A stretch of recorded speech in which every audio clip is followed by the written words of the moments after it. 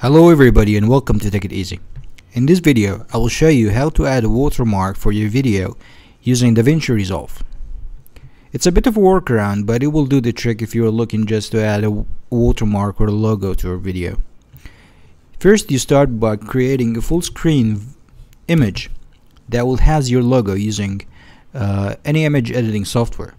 I will use Photoshop. And I will create the standard full high definition resolution, but you can just choose any resolution you like. It doesn't matter that much anyway, because Davinci Resolve is going to resize that to fill the full screen.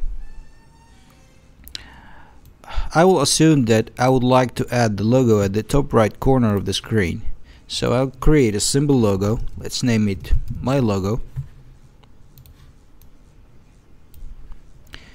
You can even add some opacity to this logo. Just going to merge them in one layer and go to the blending options and add some opacity. Then save this image to be used later at Resolve.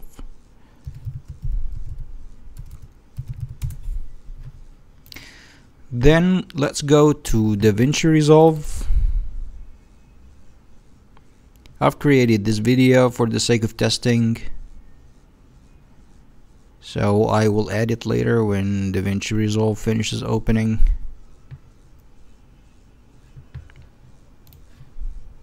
Create a new project. This is my test video. I'll add it to a media pool. Then go to the next step and add it to my timeline. Then what I will do is that I will go to the image I just saved off the Photoshop and add it by just dragging it on the top of the video, so it adds as another video timeline. Then I will expand it to be covering as much of the video as I wanted to cover. As you can see in the preview here, that the video is already showing the watermark we just added. So that's pretty much it. You can go ahead to the next step and render your video. So I will go to the Deliver tab and choose, let's choose the full high definition for YouTube and add it to the render queue and start rendering. It's gonna take a few minutes. I'll be back as soon as it finishes.